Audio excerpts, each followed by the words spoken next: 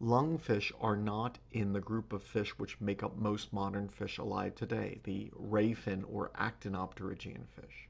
They are in a much smaller group, the sarcopterygian fish. But these fish are interesting because, like tetrapods, they have bones within their fins, and the muscles which move the fins are in the fins rather than attached to the body wall.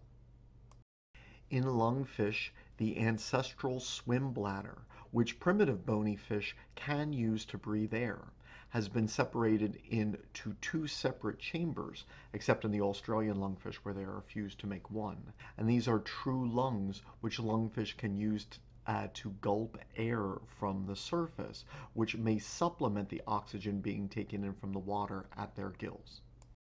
Lungfish are first known from the early Devonian period, 400 million years ago, and are the modern fish most closely related to tetrapods, including 5 species in the family Lepidosirenidae, 1 from South America, 4 from Africa, and 1 Australian species in the family Neoceratodontidae.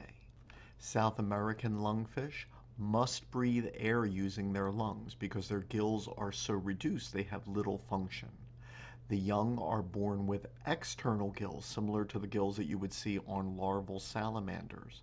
And during droughts, these lungfish make a mucus-lined chamber in the mud where they breathe air until the next rain. African lungfish can exceed 6 feet in length and must breathe air using their lungs as adults. The gills are reduced, although they are functional. They alone cannot support the metabolism of an adult, especially when the oxygen levels in the water are low. The young are also born with external gills, and during droughts also they make mucus cocoons in the mud where they breathe air.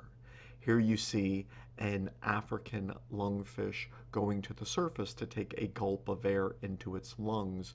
Once again, it is breathing through gills, but it requires oxygen in its lungs as well.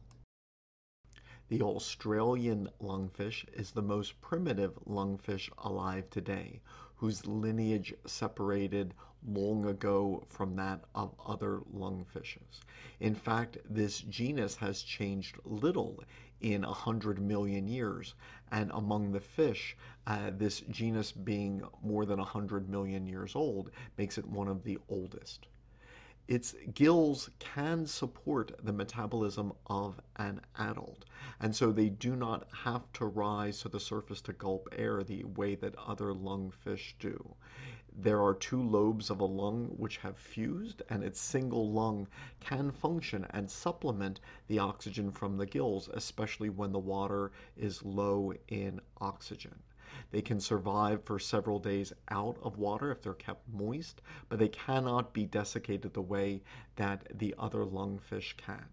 They are large fish and can approach 5 feet in length and can live 80 years in captivity. In the fossil record, there are sarcopterygian fish more closely related to tetrapods than lungfish are, whose fin bones were homologous to those bones of amphibian arms and legs.